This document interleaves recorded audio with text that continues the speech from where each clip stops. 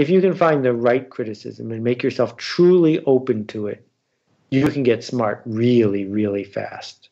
But most of the time, the critic has an agenda that goes beyond making you better at your craft. And understanding the critic's agenda is essential because they don't see what you see. They don't want what you want. They don't believe what you believe. And if you can get past those three things, maybe there's something to be learned there. Hey, podcast listener, even if you are alone in your entrepreneurial journey, know that today, right now in your earbuds, you are joined by thousands of entrepreneurs from all around the globe seeking to grow better, more profitable, location-independent businesses.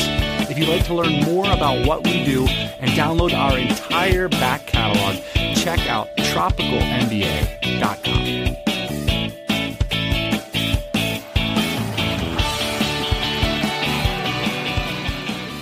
Today on the show, someone who's been massively influential in our businesses, Ian.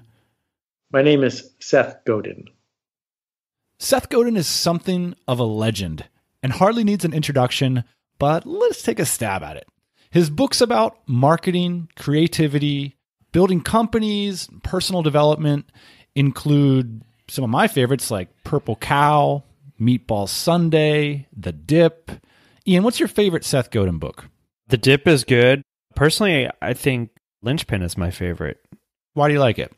You know, when I read it, I think at the time, we had several people in our organization, the company that we sold in 2015, and I was kind of thinking about it in terms of those people and how they viewed their careers. I was thinking about it in terms of how I viewed my career, and like the bottom line for that book was like how to become an indispensable part of an organization, team, environment.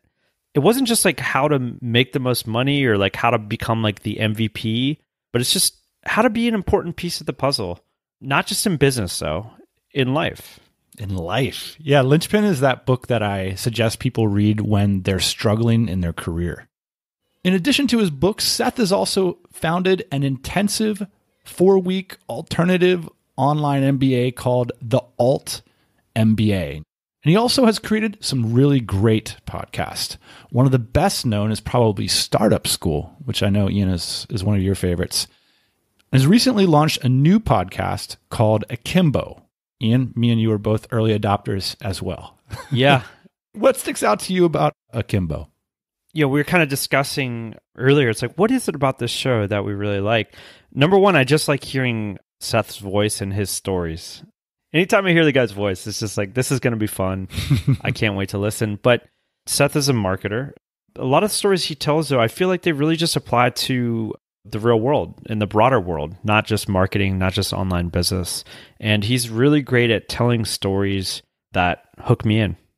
Yeah, I think it's such a rare skill to be able to address a broad audience with actionable messages without watering them down. And somehow Seth has managed to do that his entire career.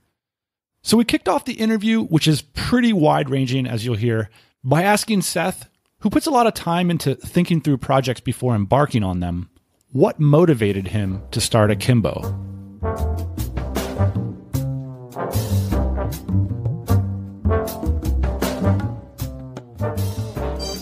I don't spend a lot of time dithering. I spend almost no time dithering. What happens is I've pushed myself to be open to notions and hints and possibility. That when I see something in the world that I think I could make better, I give myself permission to talk to myself about how I could make it better. So there's a lot of inbound in my life, 10, 15 times a day. I'm saying, well, why don't I make a better interface for Skype? Or why don't I figure out some way to make voter participation go up or whatever? So there's this constant inbound. And then the question is, do you become a wandering generality by playing with everything a little bit in public? And what I discovered and what I wrote about in The Dip is that's not a really good strategy. And that it's better to commit to the things you're going to commit to and take them to their logical conclusion rather than doing a lot of things half-assed. So with the podcast, you know, I did my first podcast, which is still out there, probably 7 years ago. I did them all in a weekend. Startup School. Yeah, it's called the Startup School. And I've been thinking about, because I listen to a lot of podcasts, how could it be interesting? How could it be different? How could it be better? Was there something about what existed in the podcast space that you felt you could do better? Well, better is the wrong word. I love a whole bunch of podcasts. I love Hardcore History with 14 hours on Genghis Khan, and I love Radiolab with 30 minutes on the Dancing Tube Man.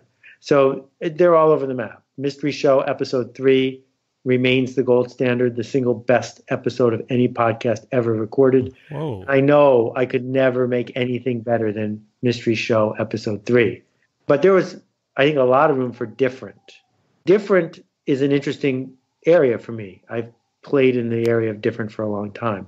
So one of the things I knew was no guests, because I love being a guest. I enjoy interview shows, but I didn't want to make another interview show. And so the question I had was, well, what if I was the guest? What if I was the guest on my own show every time? How would that structure and where would it go? And then I thought about the fact that audio tape is free, so there's a temptation to make things really long. So what if I could discipline myself to make it as short as possible? And then the third element was, what if I added something I've never heard before, which is Q&A with the audience? We're used to that on the radio, but podcasts can't be live. So how does that work? And so I've tried to incorporate those three elements into a new kind of podcast. Speaking about Startup School, Seth, I think that that's probably the podcast that I recommend to the most people, believe it or not. Hey, it's Seth Godin. In the summer of 2012, I had an amazing opportunity to spend 3 days with a group of extremely motivated entrepreneurs, people right at the beginning of building their project, launching their organization. During those 3 days, I took them on a guided tour of some of the questions they were going to have to wrestle with, some of the difficult places. That's the business podcast that I pass around to the most people. And there's been such a long lag between that podcast and your current podcast. Did you think about starting this podcast sooner? Oh, yeah. Every week. Every time I turned on a podcast and listened to it, I was talking myself out of making a podcast. My challenge with podcasts is that when you're in someone's earbuds, it's pretty intimate. So I was loath to make that sort of commitment, but I felt like this was a moment in time when a whole bunch of people are starting to listen to podcasts, and I would show up and see how that felt. You know, I believe audio and interaction are the two powerful contributions of this decade. That audio, an audiobook, something you can listen to again and again, really gets under the skin. And most of the authors I know actually get a bigger check from Audible than they get from their book publisher now, because it turns out that audiobooks for nonfiction are really special, and so are podcasts. And then the second thing is interaction. And so most of my time is now spent on the altMBA and the marketing seminar, and both of those are built around interaction, not consumption, because we're discovering that the way all of us were taught in school doesn't make a lot of sense, that more tests and more studying don't lead to smarter people. Seth, this is going to be one of the few episodes that my friends who aren't entrepreneurs are going to sort of peruse on by the show, and they'll probably give it a listen. It's been interesting to watch you as one of our own, an entrepreneur, go out into the broader world and offer something in a way that I don't think many do. I'm curious, what do you think the business world has to offer to like the broader world? Business is continually in transformation. Business used to be, how do you build a factory to create a scarce object that you can sell for money? But business is also Howard Schultz deciding 20 years ago to give every one of his employees health insurance. And business is also the idea that we can find people who don't look like us and elevate them and give them positions of authority and influence and change the culture as we do it. And business is deciding, like they did at Patagonia, to actually make the world cleaner than you found it. And when you add up all those things, business can do a lot of stuff. It's not perfect and it has a lot of defects. But just as we learned from Leonard Bernstein or from Dostoevsky, I think that we can learn from how an enlightened business person does their craft.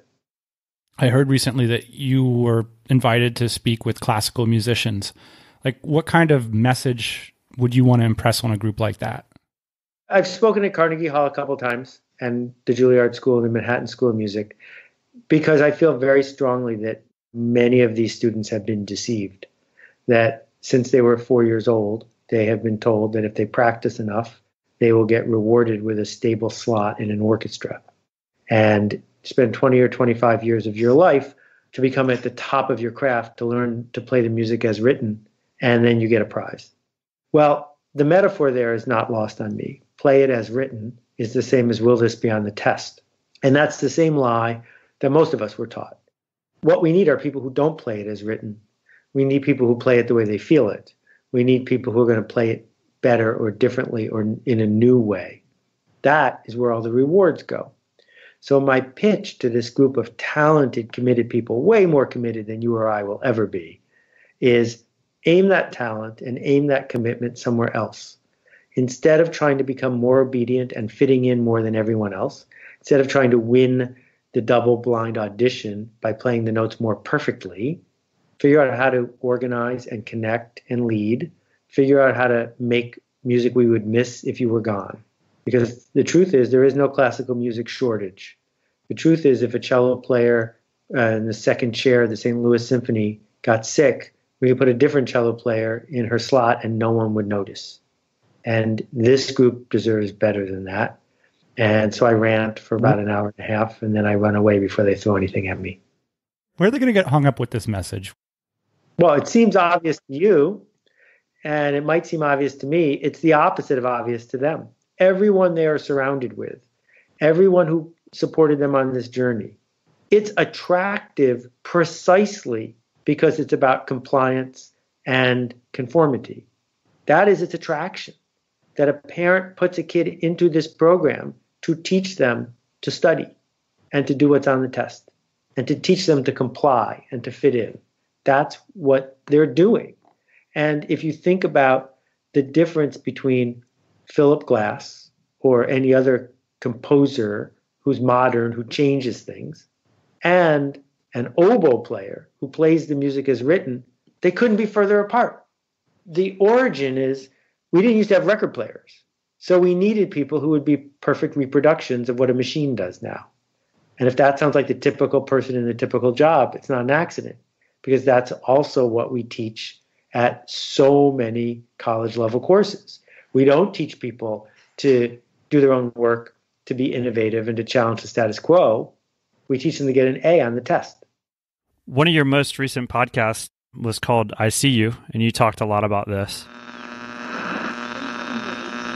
Josiah Wedgwood figured out how to do it to pottery. Josiah's father was an itinerant potter, like all potters in England at the time, digging up clay in the woods and hand-fashioning it into a pot that was almost good enough. What Josiah did was figure out how to do that at scale, in a factory, without skilled labor. One person doing one job, somebody else doing another job, over and over again. Josiah Wedgwood was so successful at this that when he died, he was one of the richest men in the world.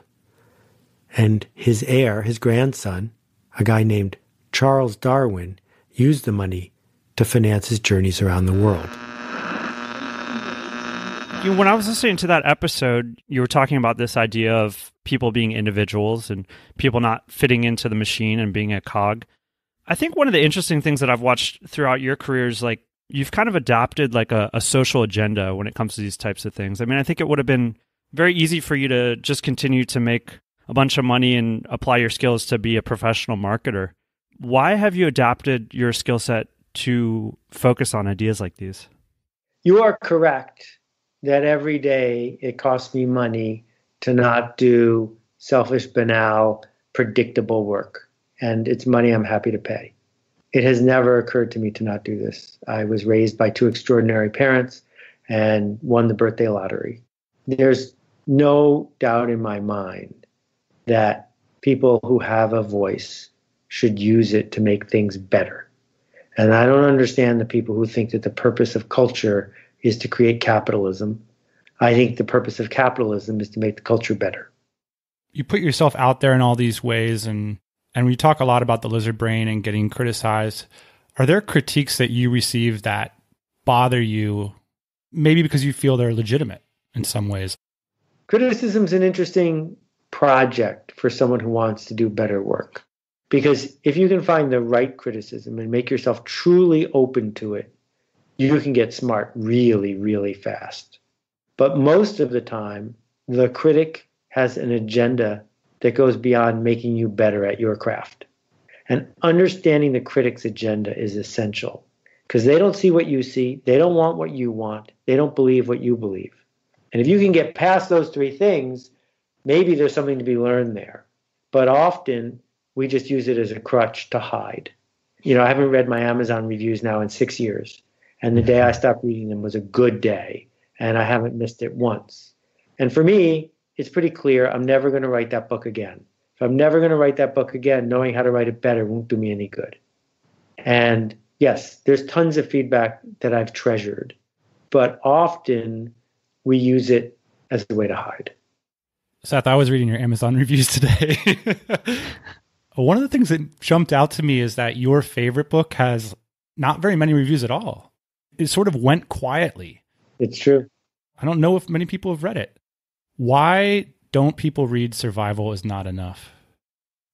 Just want to cut in here to say that Survival is Not Enough is a book about embracing change and the chaos that we all face as entrepreneurs and turning that into an asset in your business as opposed to building a business for which change can be a liability. Two things that happen there. The first one is tragic and sad, not for me, but for all of us. The book came out a few weeks after 9/11. And right after 9/11, it was hard to talk about the stuff I was talking about.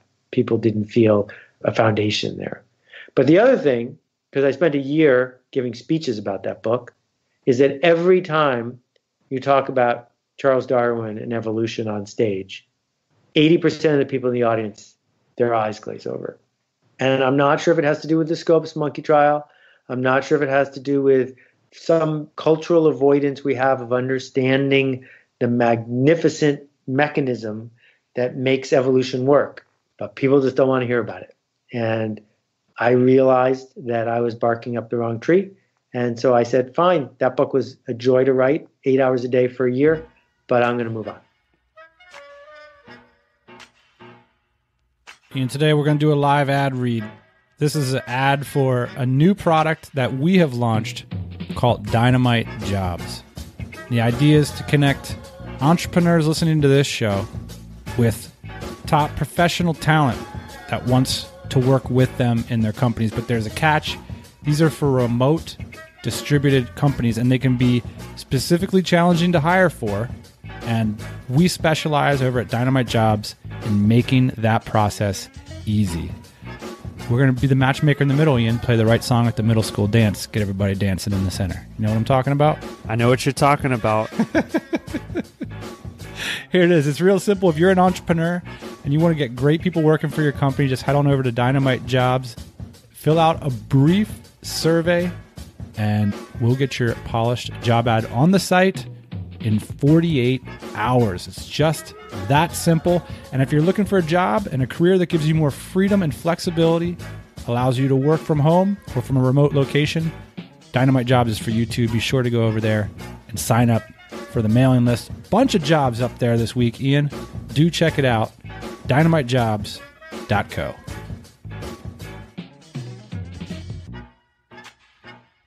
So, Seth, I have this personal project. I've been scouring the internet for books about people who've sold their business. Not just transacted a business, but exited. It's underbooked. There's just not a lot of perspectives about this.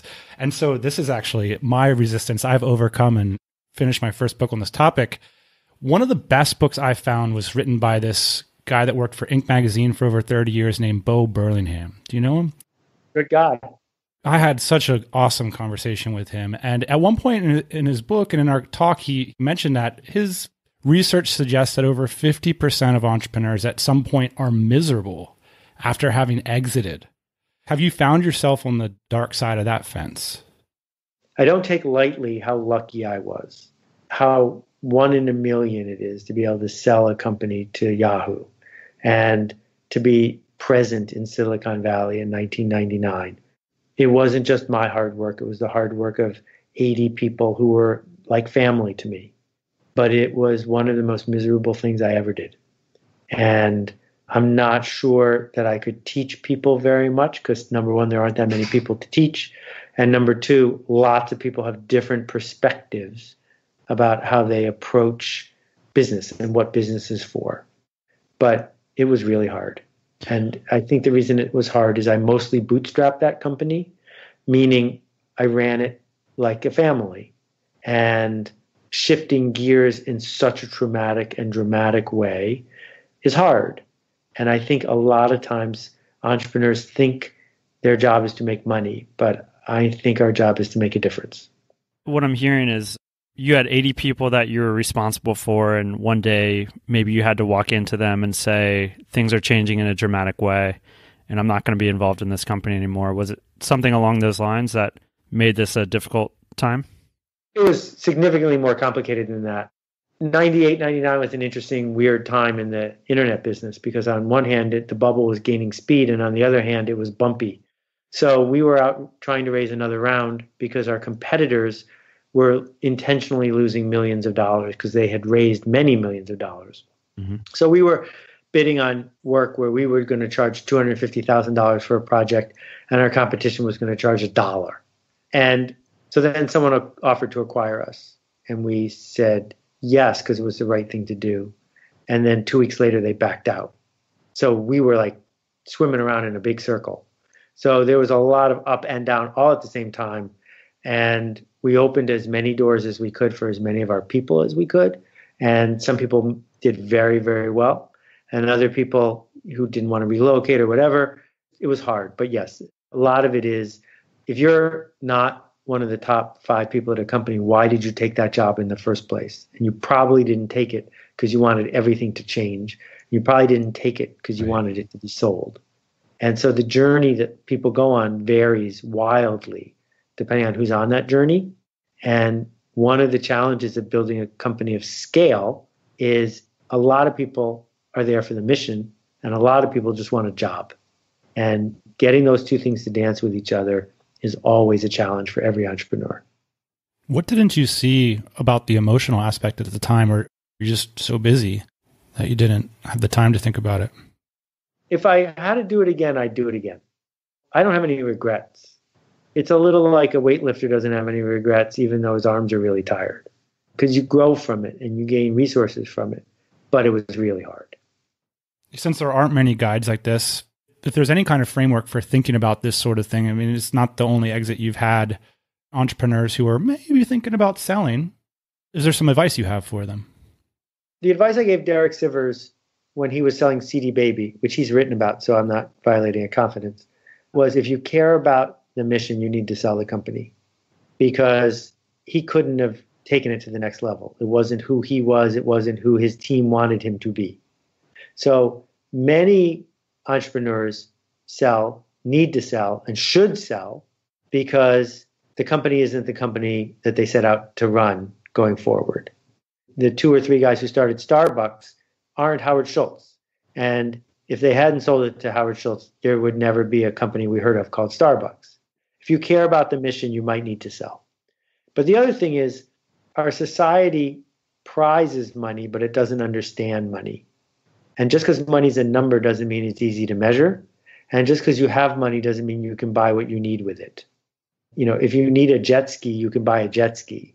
But if you need a sense of meaning or a place in the universe, you can't buy that. So an entrepreneur who's thinking about this transition should understand that one thing that they get is money, but one thing they give up is all that other stuff. And they better have a plan for earning it back.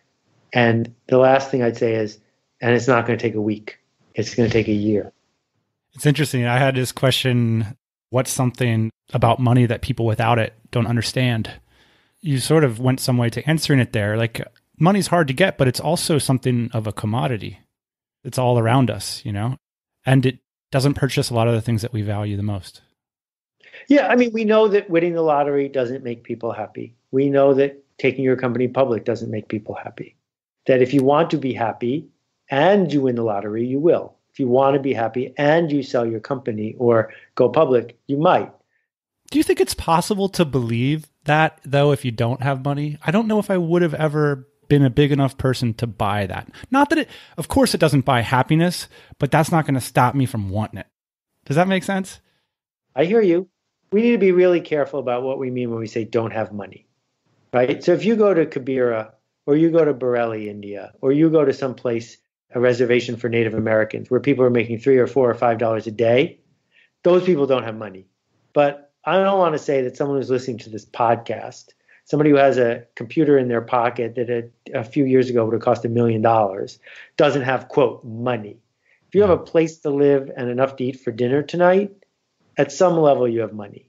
The question is, have you been brainwashed by our culture to believing you don't have enough? And what is enough? And the problem with the Kardashian mindset of, infinite entertainment in exchange for infinite money is that doesn't make people happy. And enough isn't solved with cash. Enough is solved with something else. It's an interesting idea. You mentioned the Kardashians. I don't think we've ever talked about them on this podcast, thankfully, until this moment. So. And I confess, I don't know the Kardashians or their work. I'm using them as an iconic, hyperbolic idea. How does somebody like you, Dan and I talk about this regularly, how does somebody like you stay away from things like that? I'm constantly deleting apps off my phone. I'm constantly setting rules for myself on the internet because the internet's very different than it was in 2000. The internet was kind of like the Wild West. Dan and I figured out how to make money on it in around 2008. It was this cool cash machine. Then we started traveling. Then we started meeting people. Then we started talking about our message. And so I use it very differently, I think, than a lot of consumers do. But how do you personally stay away from that, I'll call it icky side of the internet? Well, in the altMBA, we teach a lot about intentionality and design. And design thinking is about who's it for and what's it for. Everything we do, like this podcast is not for cricket fans, nor is it for people who like horror movies. Who's it for is really clear. What's it for? What change are you seeking to make? So every morning, if I'm going to go to work and not go to a beach, I don't like the beach. But if I'm going to go to work, why? Who's it for? This work I'm doing, what's it for? What change am I trying to make? What's a good day? Is a good day that I just obeyed? Because then I should go work in a factory. So I have this craft I want to do. So when I'm presented with a TV show or an app or something that's supposed to be entertaining, I ask myself, is it going to help me? Is it going to help me get where I'm trying to go? Is it going to move my narrative about who I am and what I'm trying to do forward? And if I just want to chill, then I should go for a walk. I shouldn't chill by setting myself out to be the tool or the product for some social network that's going to make money off me. Seth, you went to Stanford Business School to get another kind of MBA. It's true. What do you think of people who are making that decision nowadays? I've written about this a little bit, and I feel very strongly. If you want to go to work for one of a few industries that demand an MBA from a famous college and pay a lot, it's a no-brainer. Put up the $250,000 in cash and opportunity costs it's going to cost you. Go to Harvard, Stanford, or Kellogg, and then go make $1 million a year. That's a fine, clear, well-lit path. But to go to a not famous business school, to go into debt, to learn stuff that you could learn in a quarter of the time for less than a quarter of the money, you're clearly not going for the education. You're either going for the piece of paper or for the network. And the piece of paper is worth less than ever before if it's not a famous business school. So I'm in favor of people constantly sharpening their saw, constantly getting smarter about this, usually by doing the work, not by sitting in a classroom. I taught at NYU at their business school. I've been in classrooms more and more. We're watching spoiled, indebted kids checking their Facebook in lectures that cost hundreds of dollars an hour. And I don't see what they're doing it for, because it's not the piece of paper, because that's not a good shortcut. It's a bad financial decision at this point, right? For those kids, obviously, that are checking their Facebook, but just because the opportunity doesn't exist to make $1 million for everybody when they get out of there, right? So I think what you're saying is, if you actually have the ability, the skill set, the money, the mind, all that, it still makes sense to go to business school if you're on that trajectory. If you're not, like, for example, becoming a doctor, yes, of course, you still have to go to school. An engineer, yes, you need to go to school and get that degree. I guess the question is, there's very limited applications for these traditional education systems at this point. That kind of leads into the altMBA. How do these people fit in to that system, or do they? Are they just completely different people? We've had 1,800 students, so it's very hard to generalize. It's not a replacement for an MBA. It's not supposed to be. We don't teach hard skills. We don't teach the Black-Scholes option pricing model. We don't teach Sturm-Liouville multi-dimensional calculus. What we teach are how to see, how to make better decisions, how to persuade people of your point of view, how to give and get substantive feedback, how to ship, which you would hope everyone knew how to do. But it turns out that doing it at a higher level is a tremendously unfair advantage. Because once you're done, you're playing by a completely different set of rules and you have better lighting. So we've got people who are, senior brand folks and engineers at Amazon, but we also have people who, an 86-year-old from the Isle of Man and everything in between. Because it's not about business, it's about being human. And if you have a job where you don't get to bring your human to work, it's probably not the job you deserve. Can you tell us a story about discovering Steven Pressfield's work? So no one was here because I used to work completely by myself. Now, because of the altMBA, we have a team, but not a very big one. But it used to be just me coming in here. And I was working on Linchpin, and it was a version of, click, click, click, click, click, except it was book, book, book, book, book. And then Amazon put this book in front of me, and someone had mentioned it somewhere, but only once. And I bought it. And I started reading it, and I literally yelled out in this very room where I'm sitting now, why wasn't I informed? Which book was it? The War of Art. Okay. How is it possible that The War of Art was published and no one told me? And it was a crisis because I wanted to steal everything in the book. But I don't write like Steve, and he had a different posture than me, so I wasn't too tempted to steal everything. But, I sent him a note and I said, it's okay with you if I start talking about resistance? He's like, bring it on. And then I spent a full year trying to get him to write a simpler, more accessible sequel to the book, which I ended up publishing, called Do the Work. That book is now published by somebody else. But if you haven't read Do the Work and The War of Art, you really need to. Did you get to meet him, or what was it like, sort of? Oh, yeah, we're friends now. And one of my most treasured friendships is with Steve Pressfield. He is not anything like you think he is. Tell me about that. Well, he doesn't want more fans. He doesn't want to get on stage. He doesn't want to mentor or coach or be a consultant. He doesn't want people to know him for this work. He's a novelist. And the only reason he wrote the other book is so that people would stop bothering him. No, what happens is, if you write screenplays in Los Angeles, people come to you for your advice. They want to know, how do you do this and how do you do this? And I have writer's block, whining. And Steve, rather than giving the same shtick to everybody, just wrote it down and said, here, read this, stop bothering me, because I have to go back to writing my novel. If people are struggling with their career, I give them Linchpin. If they're struggling with their marketing, I give them Purple Cow. And if they're struggling to make the transition from sort of free agent to entrepreneur, we give them the original podcast series, which strangely enough is just listen right through it as if it were recorded last year. Did you have that in your mind, like that I'm going to make these principles timeless? No. In fact, if I thought people had been listening to it today, I would have spent way more time finding a better microphone. What happened was, there's a former Ukrainian church across the street where sometimes I do events. And I decided to do a 3-day or 2-day about this topic. And I knew that I would hear from all these people who said it was too expensive. And I wasn't trying to be elitist, but I can't fit more than 80 people in the room. So I said, look, if you can't make it, we'll record it and you can listen to it for free. And that's all. I was just trying to do a favor to the people who couldn't be in the room. You mentioned real quick that you have a small team around altMBA. Part of what I would assume is difficult for you is being a creative, but then also running an organization. How do you kind of balance those two things? When I was a book packager, the first bunch of years I was a failure, but then I started to get traction. And I said to my 3 best clients, each of them, I said, if you would just agree to publish all my work, I'll do it for you for a quarter of the price. Don't wait for me to make something up and then bring it to you and then sell it to you and then charge you as much as I can.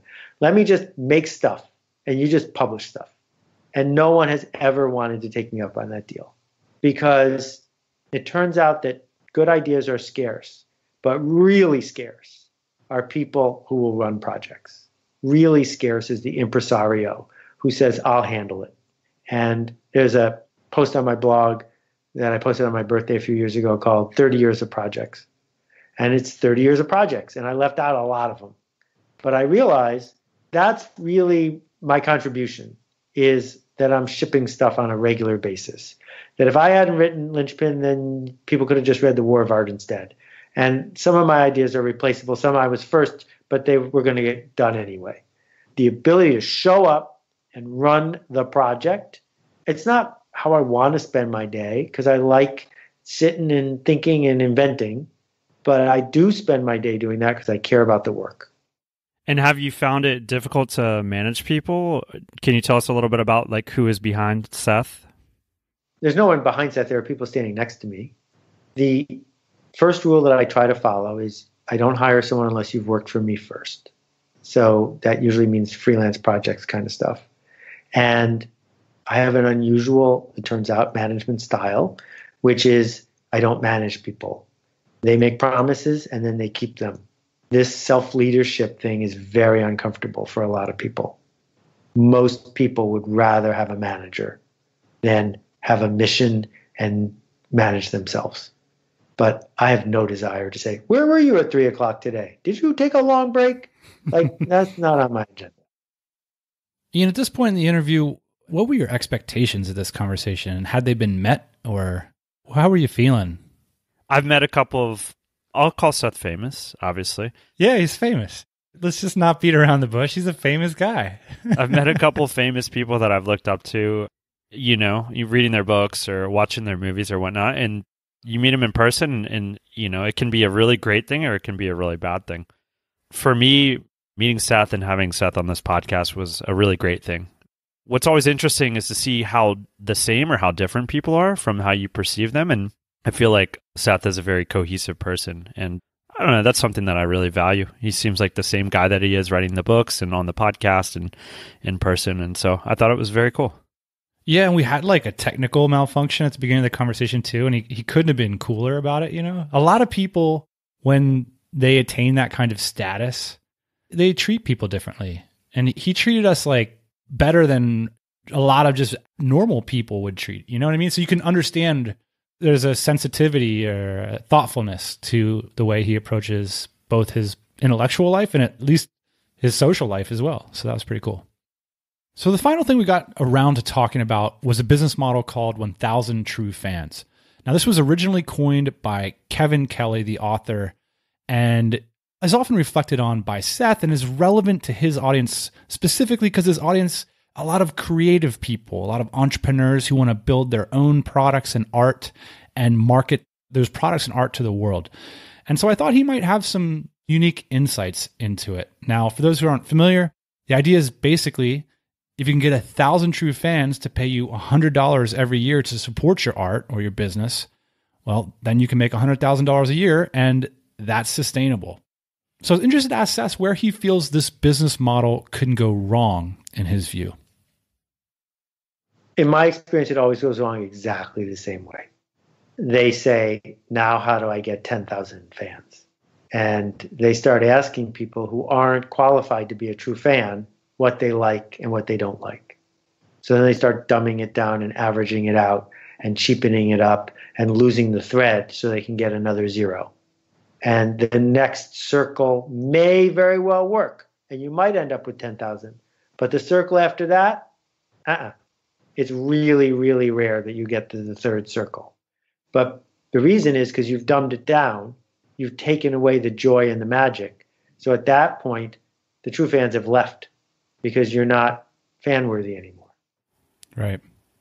I got to imagine a lot of that comes from just feeling like in the society that we live in, like you don't have enough, right? So it's teaching people like, hey, you have enough. These 1,000 people, they are enough. There's also a lot of business education that says, okay, so you're making $100,000 a year, $200,000 a year. How do we scale this? Right. Is there any answer for people in the 1,000 True Fans business model, or is what they signed up for that what is beautiful and non-scalable? Well, the biggest answer is don't take investor money, because investor money has to scale to infinity because they could give it to somebody else who is going to scale. I am really proud of the fact that between 98 and 99% of the people in the United States have never heard of me. And I hope it stays that way.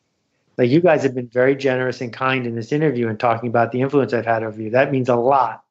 But when I meet someone who's never heard of me, that's good too, because my focus is you, not them. And if you're always evangelical about needing to reach everyone, then you're going to average it out and dumb it down. Like, you could get fortunate. There are times when someone makes something pure and magical that actually crosses the chasm by itself and reaches a large number of people, right? That if you talk to Liz Gilbert, Eat, Pray, Love, she will tell you was a complete anomaly. It wasn't written to have Julia Roberts in the movie, and it wasn't written to sell 10 million copies. It was written because Liz is a writer. And if you look at the books that Liz has written since then, none of them have tried to be that. They've each tried to be who she is, which is, this is a book for a few people. And if you want it, please read it. Yeah, she has a fan in me. I think her subsequent books are just as good, but they didn't sort of capture whatever, who knows what it was. Right. But the magic is she didn't try. And that, if you watch her TED Talk, I talked to her right after she gave it, and the pathos in it is profound. And now her ability to forgive the popular part of her brain that wants it again and say, no, that's not going to happen. I'm okay. I'm going to make this instead. That's a life. Seth, are you on permanent book hiatus? Every time I say permanent, I am proven to be incorrect. But it's been 2 years since I wrote What to Do When It's Your Turn, and there is nothing new in the works.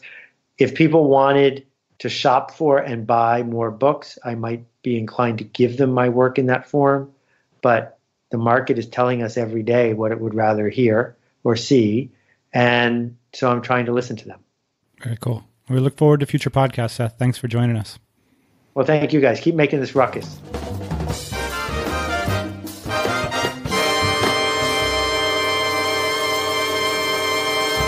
We like to think we're making a little bit of a ruckus around here, Ian.